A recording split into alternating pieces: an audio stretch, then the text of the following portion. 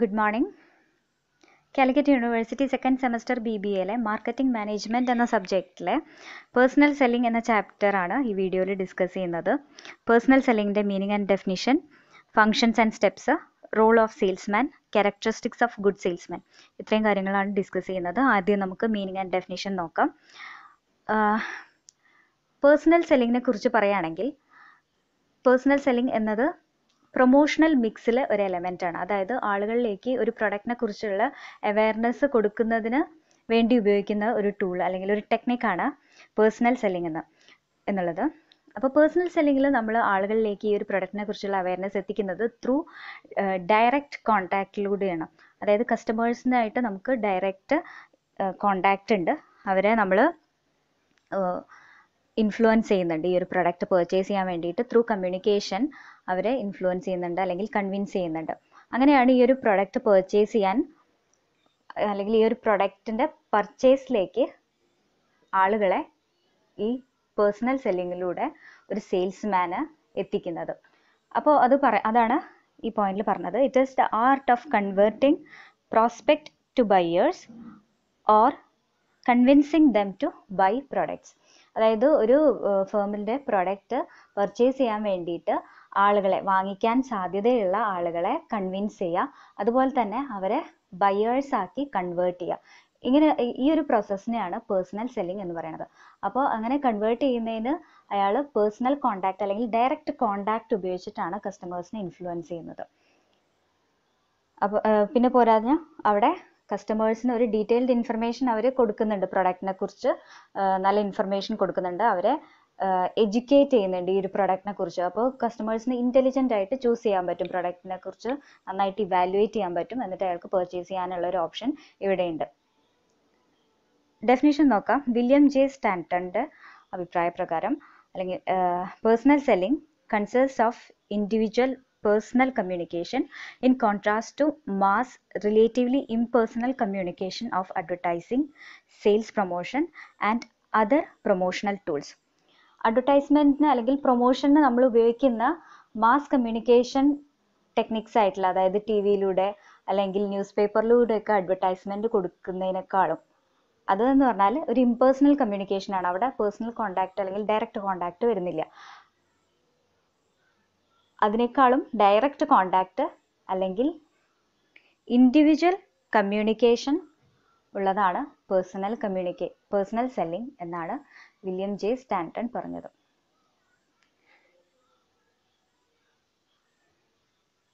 അടുത്തത് പറയുന്നത് objectives of personal communication. അല്ലെങ്കിൽ objectives of personal selling. Personal selling നമ്മൾ കണ്ടക്ട് ചെയ്യുന്നതിൻ്റെ ലക്ഷ്യങ്ങൾ എന്തൊക്കെയാണ്, അതിൻ്റെ ഒബ്ജക്റ്റീവ്സ് എന്തൊക്കെയാണ്? To serve the needs of existing customers. കസ്റ്റമേഴ്സിനായിട്ട് നമ്മൾ നല്ല റിലേഷൻ വെക്കണം, അവരായിട്ട് ഫോളോ അപ്സ് നടത്തണം, അവരുടെ നീഡ്സ് ആൻഡ് റിക്വയർമെൻറ്റ്സ് അപ്ഡേറ്റ് ചെയ്തുകൊണ്ടിരിക്കണം. അങ്ങനെ എക്സിസ്റ്റിംഗ് കസ്റ്റമേഴ്സിനായിട്ട് നല്ലൊരു കോണ്ടാക്ട് വെച്ച് അവരുടെ നീഡ്സ് സെർവ് ചെയ്യണം. പിന്നെ അതുപോലെ തന്നെ പുതിയ കസ്റ്റമേഴ്സിനെ ഒബ്റ്റെയിൻ ചെയ്യണം. ഈ ഒരു നമ്മുടെ പ്രൊഡക്റ്റ് വാങ്ങിക്കാൻ സാധ്യതയുള്ള ആളുകളെ കണ്ടെത്തി അവരെ കൺവിൻസ് ചെയ്യണം. പിന്നെ പ്രൊഡക്റ്റിനെ കുറിച്ചുള്ള ചേഞ്ചസ് എന്തൊക്കെയാണ് എന്നുള്ളത് അവരെ ഇൻഫോം ചെയ്തുകൊണ്ടേ ഇരിക്കണം, കസ്റ്റമേഴ്സിനെ ഇൻഫോം ചെയ്തുകൊണ്ടേ ഇരിക്കണം. പിന്നെ ഡീലേഴ്സിനെ പ്രൊഡക്റ്റ് സെല് ചെയ്യാൻ വേണ്ടിയിട്ട് അല്ലെങ്കിൽ സെയിൽസ് നടത്താൻ വേണ്ടിയിട്ട് ഹെൽപ്പ് ചെയ്യുക. അതാണ് സെയിൽസ്മാൻ്റെ മെയിൻ ഒബ്ജക്റ്റീവ് എന്ന് പറയുന്നത്. അത് തന്നെയാണ്, സെയിൽസിനെ ഹെൽപ്പ് ചെയ്യുക. ഒരാളുടെ പ്രൊഡക്റ്റ് എന്താണോ അതിനെ സെയിൽ ചെയ്യാൻ വേണ്ടിയിട്ട് ഹെൽപ്പ് ചെയ്യുക എന്നുള്ളതാണ്, അസിസ്റ്റ് ചെയ്യുക എന്നുള്ളതാണ്. പിന്നെ അതുപോലെ തന്നെ ടെക്നിക്കൽ അഡ്വൈസ് കൊടുക്കുക കസ്റ്റമേഴ്സിന്. പിന്നെ to obtain A specified volume of sales, ഒരു നിശ്ചിത സെയിൽസ് നടത്തുക. പിന്നെ to secure, retain and improve market share. മാർക്കറ്റിനകത്ത് ആ ഒരു പ്രൊഡക്റ്റിനുള്ള സ്ഥാനം, അവരുടെ ആ ഒരു സ്ഥാനം നിലനിർത്തി കൊണ്ടുപോവുക.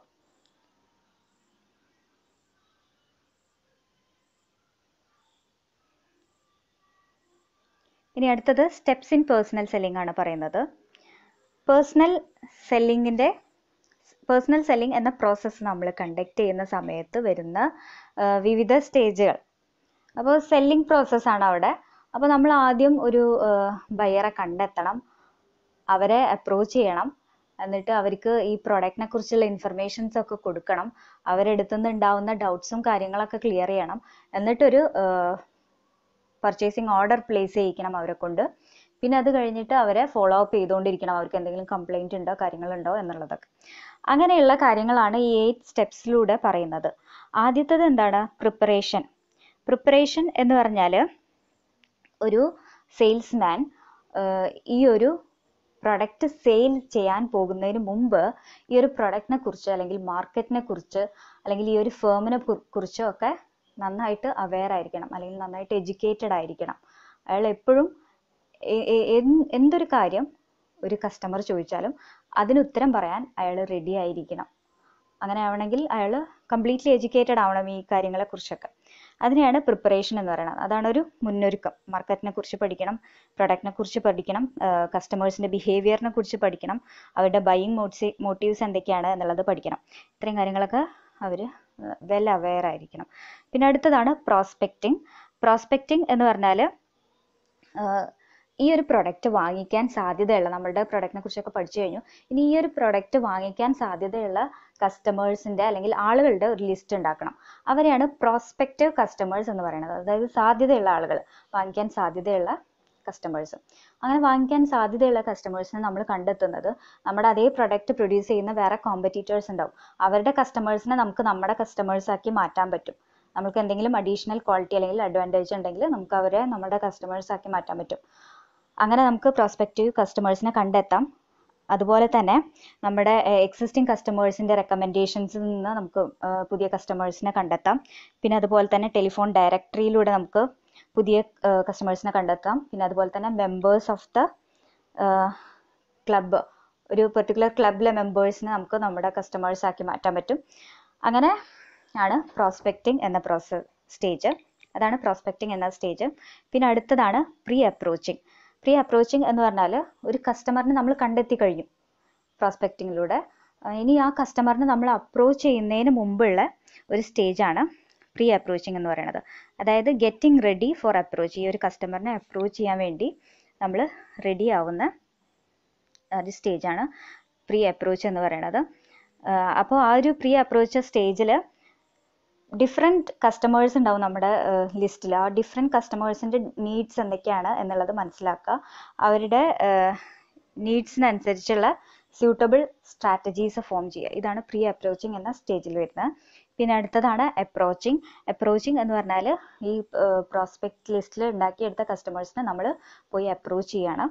അപ്പോൾ അപ്രോച്ച് ചെയ്യുന്ന സമയത്ത് നമ്മളെ തന്നെ ഇൻട്രൊഡ്യൂസ് ചെയ്യണം, സെയിൽസ്മാൻ ഇൻട്രൊഡ്യൂസ് ചെയ്യണം അയാളെ. പിന്നെ അതുപോലെ തന്നെ ഈ പ്രൊഡക്റ്റിനെ കുറിച്ചുള്ള സംസാരം ഒക്കെ അവിടെ നടക്കും. ആ ഒരു സമയത്ത് ഒരു പോസിറ്റീവ് ഇൻസൈറ്റ് അല്ലെങ്കിൽ ഒരു പോസിറ്റീവ് ഇമ്പാക്റ്റ് ഉണ്ടാക്കാൻ കഴിയണം. കസ്റ്റമറിന്റെ മൈൻഡിൽ ഈ ഒരു സെയിൽസ്മാനിന് ഈ പ്രൊഡക്റ്റിനെ കുറിച്ചുള്ള ഒരു പോസിറ്റീവ് ഇമ്പാക്റ്റ് സൃഷ്ടിക്കാൻ കഴിയണം. അത്രയും ഇൻഫ്ലുവൻഷ്യൽ ആയിരിക്കണം അയാളുടെ സംസാരം എന്ന് പറയുന്നത്. അതിനെയാണ് അപ്രോച്ചിങ് എന്ന് പറയുന്നത്. അവരെ കസ്റ്റമേഴ്സിനെ അപ്രോച്ച് ചെയ്യുക, അവരെ കൺവിൻസ് ചെയ്യുക. പിന്നെ പ്രസൻറ്റേഷൻ ആൻഡ് ഡിമോൺസ്ട്രേഷൻ. പിന്നെ അടുത്തതാണ് നമ്മുടെ പ്രൊഡക്റ്റിനെ ഡിമോൺസ്ട്രേറ്റ് ചെയ്യുക എന്നുള്ള സ്റ്റേജ്. അതായത് നമ്മുടെ പ്രൊഡക്റ്റ് എന്താണെന്നുള്ളത് അവർക്ക് കാണിച്ചു കൊടുക്കുക, അതിൻ്റെ ബെനിഫിറ്റ്സ് എന്തൊക്കെയാണ്, കാര്യങ്ങൾ എന്തൊക്കെയാണ് എന്നുള്ളത് പറഞ്ഞു കൊടുക്കുക. പിന്നെ അടുത്തതാണ് ഹാൻഡ്ലിങ് ഒബ്ജെക്ഷൻസ്. അപ്പോൾ ഈ പ്രൊഡക്റ്റൊക്കെ കണ്ടു കഴിഞ്ഞു, അതിൻ്റെ ബെനിഫിറ്റ്സും കാര്യങ്ങളൊക്കെ കേട്ട് കഴിഞ്ഞാൽ ചിലപ്പോൾ കസ്റ്റമറിന് എന്തെങ്കിലും ഡൗട്ടും കാര്യങ്ങളൊക്കെ ഉണ്ടാവും. അപ്പോൾ ഈ ഡൗട്ടും കാര്യങ്ങളും അല്ലെങ്കിൽ കംപ്ലയിൻസ് അല്ലെങ്കിൽ കാര്യങ്ങളൊക്കെ ഒബ്ജെക്ഷൻസ് ഒക്കെ നമ്മൾ ക്ലിയർ ചെയ്ത് കൊടുക്കണം. അതിന് ആ സ്റ്റേജാണ് ഹാൻഡ്ലിങ് ഒബ്ജെക്ഷൻസ് എന്നുള്ളത്. അപ്പോൾ അത് കോൺഫിഡൻ്റ് ആയിട്ട് ഈ ഒരു സെയിൽസ്മാൻ ഡീൽ ചെയ്യണം. ആ ഒരു സ്റ്റേജാണ് ഹാൻഡ്ലിങ് ഒബ്ജെക്ഷൻസ്. പിന്നെ അടുത്തതാണ് closing the sale. Closing the sale എന്ന് പറഞ്ഞാൽ അയാൾ പർച്ചേസ് ഓർഡർ വാങ്ങി ഈ കസ്റ്റമേഴ്സിൻ്റെ അടുത്ത് നിന്ന് പർച്ചേസ് ഓർഡർ വാങ്ങിക്കുന്ന ഒരു സ്റ്റേജാണ് ക്ലോസിങ് ദ ഓർഡർ എന്നുള്ളത്. അപ്പോൾ അവിടെ ഓർഡർ ക്ലോസ് ആയി, അയാൾ അവിടെ ഓർഡർ പ്ലേസ് ചെയ്ത് കഴിഞ്ഞു. പിന്നെ അടുത്തതാണ് ഫോളോ അപ്പ്. ഫോളോ അപ്പ് എന്ന് പറഞ്ഞാൽ അയാളുടെ കുറിച്ചുള്ള ഇനി പ്രൊഡക്റ്റ് വാങ്ങിക്കുന്നത് വരെ അയാളോട് സംസാരിച്ചുകൊണ്ടിരിക്കുക ഒരു പ്രൊഡക്റ്റിനെ കുറിച്ചുള്ള കാര്യങ്ങൾ.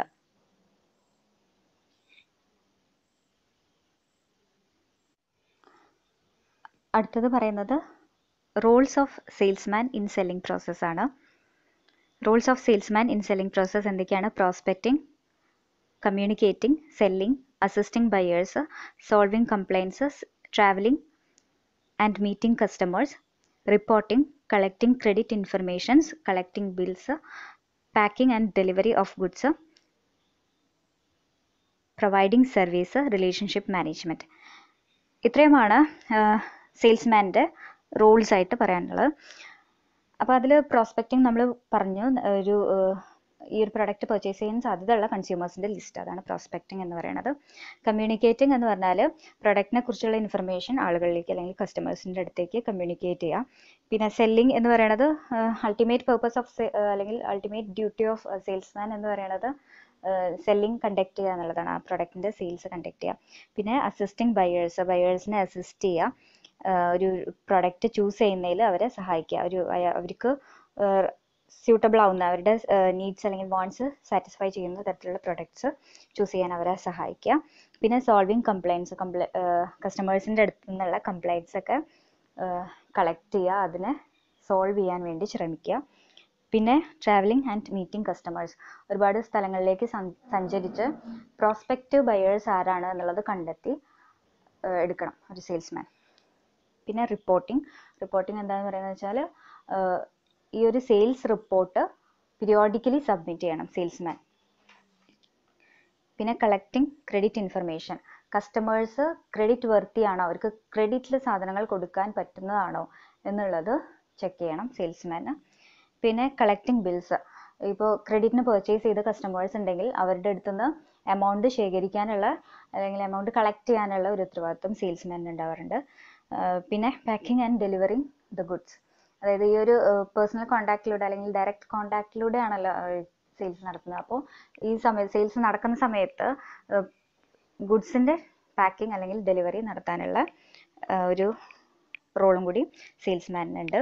പിന്നെ അതുപോലെ തന്നെ പ്രൊവൈഡിങ് സർവീസ് എന്താ, കസ്റ്റമേഴ്സിന് വേണ്ട എക്സ്ട്രാ സർവീസസ് ഒക്കെ പ്രൊവൈഡ് ചെയ്യുക, അവർക്ക് ടെക്നിക്കൽ അസിസ്റ്റൻസ് എന്തെങ്കിലും വേണമെങ്കിൽ അത് പ്രൊവൈഡ് ചെയ്യുക. പിന്നെ റിലേഷൻഷിപ്പ് മാനേജ്മെൻറ്റ് പറയുന്നത് എന്താണെന്ന് വെച്ചാൽ കസ്റ്റമേഴ്സിനായിട്ട് നല്ല റിലേഷൻഷിപ്പ് കീപ്പ് ചെയ്യുക, അവരായിട്ട് എപ്പോഴും കോൺടാക്റ്റ് വയ്ക്കുക, അവരുടെ ഫീഡ്ബാക്ക് എപ്പോഴും അറിഞ്ഞുകൊണ്ടിരിക്കുക. പിന്നെ അടുത്തത് characteristics of good സെയിൽസ്മാനാണ്. Characteristics of good salesman എന്തൊക്കെയാണ്?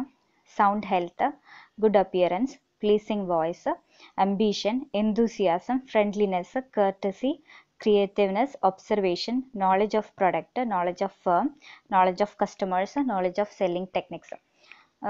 ഇതിൽ പറഞ്ഞതിലൊന്നും വിശദീകരണം ആവശ്യമുള്ളതല്ല, എന്നാലും പറയാം. അയാൾ നല്ല ഫിസിക്കുള്ള ആളായിരിക്കണം, നല്ല അപ്പിയറൻസ് ആയിരിക്കണം, ആളുകളെ പെട്ടെന്ന് പ്ലീസ് ചെയ്യുന്ന അപ്പിയറൻസ് ആയിരിക്കണം. പിന്നെ പ്ലീസിങ് വോയിസ് ആയിരിക്കണം, നല്ല സംസാരമായിരിക്കണം അയാളുടേത്.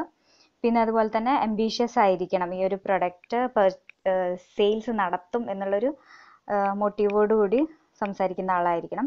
എന്തൂസിയാസം ഉണ്ടാവണം, ഉത്സാഹം ഉണ്ടാവണം.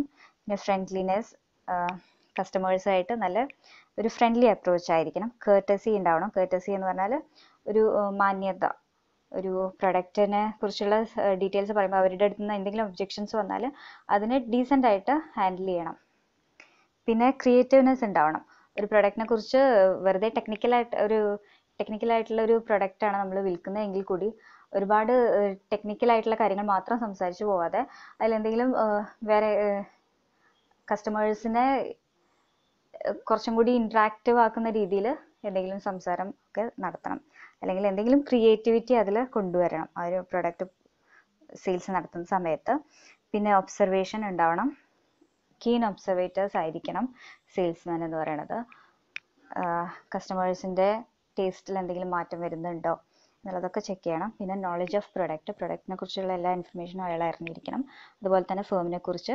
പിന്നെ അതുപോലെ തന്നെ കസ്റ്റമേഴ്സിൻ്റെ നീഡ്സ് ആൻഡ് വാണ്ട്സ് എന്തൊക്കെയാണ്, അവരുടെ ടേസ്റ്റ് എങ്ങനെയാണ് എന്നുള്ളതൊക്കെ അറിയണം. പിന്നെ സെല്ലിംഗ് ടെക്നിക്സിനെ കുറിച്ച് നല്ല ധാരണ ഉണ്ടായിരിക്കണം. ഇത്രയുമാണ് ക്യാരക്ടറിസ്റ്റിക്സ് ഓഫ് ഗുഡ് സെയിൽസ്മാൻ എന്ന് പറയുന്നത്. ഇത്രയാണ് നമ്മുടെ പേഴ്സണൽ സെല്ലിംഗ് എന്ന ചാപ്റ്ററിൽ ഡിസ്കസ് ചെയ്യുന്നത്. Okay, thank you.